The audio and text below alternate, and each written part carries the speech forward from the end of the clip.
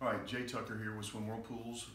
We came across something on a renovation just here recently that inspired me to be able to show and teach about some plumbing things that we run across in our industry, and some things that if you're building a new pool, you want to make sure that you have the best possible plumbing job done, if you will, and to make sure that you don't have any problems in the future. So what I mean by that is that we had an older pool that was leaking, did a leak test, ended up finding that the plumbing was leaking in one of the lines. So we dug down and found it.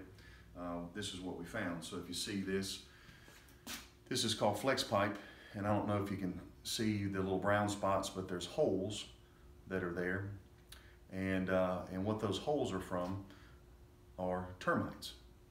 And so what has happened is that the termites have eaten the pipe and gotten in there, and then they've leaked, and that's what all of these things are right here. And so so we cut it out, fixed it, and everything's good now. But one of the things that I wanted to mention is that flex pipe, as you can see, is used in our industry, unfortunately, too much, because it's easy. So it comes in a roll typically. Pool builder will unroll it into the backfill of the pool and hook everything up and be done. So it's quick, easy, gets it done. But from a hydraulic standpoint, and when I say hydraulics, I'm talking about the flow of the water that's going through the pipe. What we want to achieve is the least resistance that water has to come in contact with as it makes its circulation through the plumbing and then through the pool. So the lower resistance we have, the more efficient plumbing system that we have. And so that hydraulics, the way we do that, less fittings, less curves, turns, all of that kind of stuff, that we can lower that resistance. It's just, in layman's terms, it's better for the pump. It doesn't have to work as hard, and also from an efficiency standpoint, you're saving some energy, because that pump is not having to work as hard to get that water to move through it. But the flex pipe, we talked about the termites being able to eat it, but also if you can look and see, inside this pipe is some rigid pieces.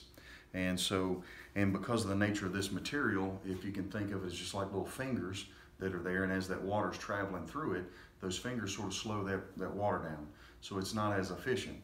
So not only is it susceptible to termites, but the hydraulic flow that's in this pipe is not the best as well. So what is recommended is what we call rigid PVC pipe, and it looks like this. And so if you can see these two pieces, is that this is hard. Termites aren't going to eat through that. The internal surface of this pipe is a lot more smooth, and so as that water is traveling through there, it doesn't. It's not coming into contact with anything that would slow it down as much as it would be on the flexible PVC pipe.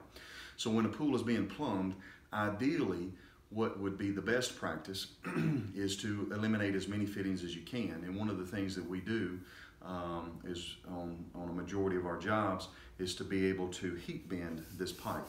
And so what that means is you heat it up, and then this can bend. So when we go around curves, instead of putting a 45 or a 90 that is more restrictive, is that we can just use the pipe and bend it in order to make it, again, cut down on the resistance as that water goes through the pipe.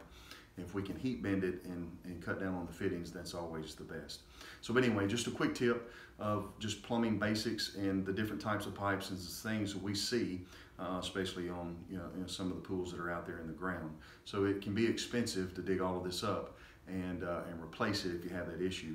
So it's better, even though it may take a little more time, is to be able to do plumbing out of the rigid PVC and heat bend it if you can. Sometimes you're not able to in certain circumstances, and you have to use fittings, but anything that you can do to reduce that friction is always the best. Thanks.